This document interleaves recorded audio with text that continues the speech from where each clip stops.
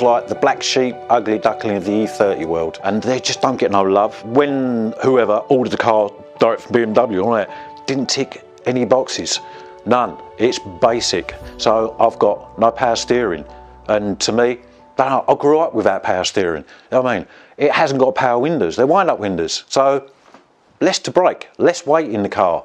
I mean, so it's just all that sort of thing. It hasn't got central locking, so central locking can't brake. You know what I mean? And that's what I like about this particular car, because it's bare basics and I've added to it.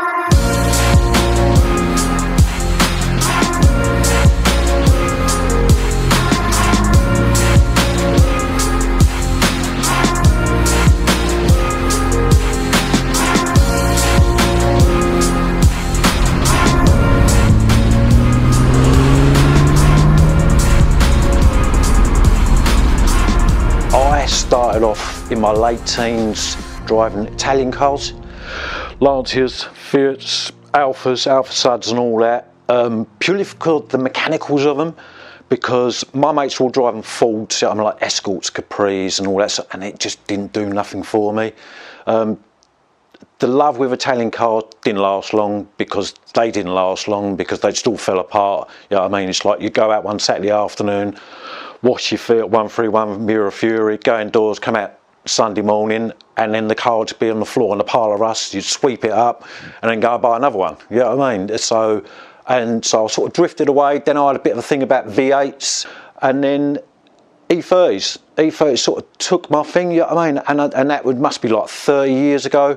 My first E30 was a 1985 1800 Luxor beige 2-door chromey. Colour changed it to a metallic blue, lowered it on some Apex springs. I've got some wheels off a Mark 1 Golf, and then it was time for the engine to go, because it was so slow. You know what I mean? So there was a car and someone's driving bark inside just down the road here, and it worked. It belonged to a doctor. He'd written it off, had a 2.3 6-pot in it.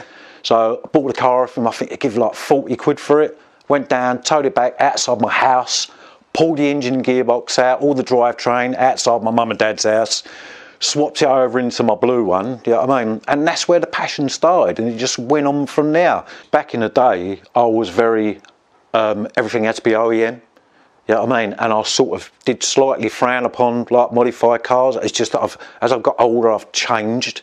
Bought the car 2013, 2014.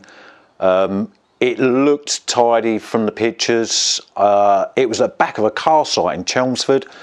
I went over there, had a look around it, and it was just your typical rundown, unloved E30, but it started, it drove, it had an MOT, so I paid the guy the money, drove home. But once I started poking around and everything, it worked out that the inner rear arches were rotten, the rear arches were rotten, the rear panel was rotten, bottoms of the front wings and the outer seals were rotten. So it just cracked on.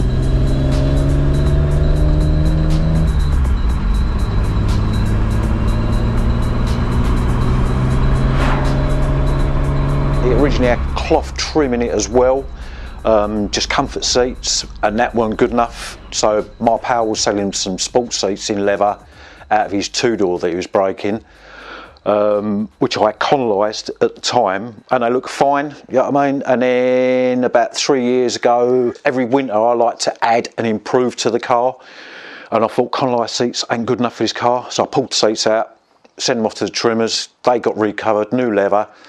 The following year I was looking at the car with this nice fresh leather seats, and the door cards were letting it down, so I pulled the door cards out, they went off to the trimmers, and I had the handles and the door pockets done as well. Even when building it, and I'm putting posts up, it's progress and this, that and the other, people going, oh, why are you doing that to a Baur and all that? I said, because I can, and I want to, you know what I mean? And I think with what I've done to the car is put the Baurs, sort of brought them forward so people can actually admire them now. And a lot of people do, you know what I mean? There is a lot of people that do admire them.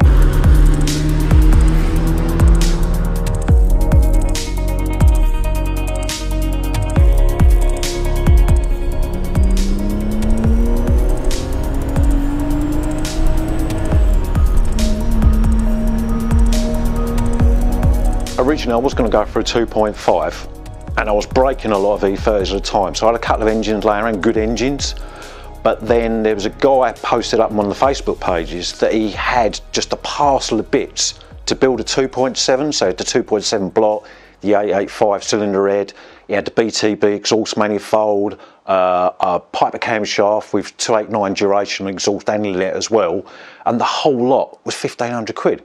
So I just had to buy it, and that's how I got to start the route of the 2.7. So all the bits come back here, I totally stripped it out, rebuilt the whole engine, bolted it together, dropped it in the car. But originally it was just running on the stock inlet manifold and stock throttle body, so I put an enlarged throttle body on it, which did improve it a little bit. It revved better, but it just wasn't enough. It didn't have that wow factor. See a couple of E30s running around with throttle bodies on them, and I was like, that's rare, and I want something different that pops out of you. So I went down the route of throttle bodies, and I think it's the best thing I've ever done to it. The sound is just immense. I mean, I just love it. I contacted a company called C&R Custom Wheels, they're based over in Poland. Had a little conversation via email with them saying I would like to step the Bottletop wheels up and all that, and they said, yeah, not a problem. But obviously because the 14-inch wheel, they have to go to a 17. I would want you to go to a 16, so I had a bit more rubber on it, because with the 17-inch wheel, I feel with the 40mm sidewall, it doesn't kill the drive, but it's not the best drive in the world. I think the ideal size is 16-inch wheel for an E30, but the wheels look good. A lot of people really do like them. I've had no negative feedback on them, you know what I mean? And I'm really surprised there's not more cars in the UK with the wheel. I thought once I got them, 2 years later, I'd be changing them because they'd be everywhere. But the reason they've stayed on the car for 5 years, because you just don't see them. It's not my daily, it gets used, I mean, it only comes out in the summer, it does the shows and stuff like that. Obviously, once the 2002 built, then obviously this car would get a break. You know what I mean? Some people have a go because you're not using the car in all sorts of weathers, like when they're gritting the roads and salting the roads and out in heavy rain and stuff. And the reason I don't use it is because I've spent so much money on the car, and the way I've built the car, I want this car to last another 40 years. I mean, by going out and abusing it in all sorts of weather, and we ain't got the best weather in the winter, I mean, it will just kill the car, and it'll pain me to drive that car in the rain, and people do rib me for it, but I'm thinking it's my money, it's what I've invested into that car, and I want that car. This car will get passed down, it's never going to be for sale, and that one will never be for sale. These cars are for my kids, and I expect them to last when they're 40 years old and still be in this sort of condition.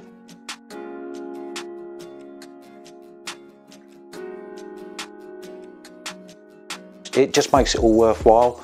I mean, it's all those hours that you've spent building the car and putting your mark on it, and for it to be appreciated with a bit of plastic or a trophy. I mean, it just makes it all worthwhile. It's really good. One of the pinnacles of the E30 was, not long after it was built, I was contacted by Performance BMW magazine, and they asked to do a feature on it, and I've never in a million years, I wasn't building a car for that, you know what I mean? I was building a car for me to enjoy and stuff, but to get those sort of things, to get a feature in a magazine, it's brilliant. It just makes it all worthwhile. I like my cars to be individual, and you probably gathered, like, I like obscure cars, like the Baur is a bit obscure, a 200 Touring is obscure, but I like to put my individual mark on that car, you know what I mean, and it seems to work, and people do appreciate it.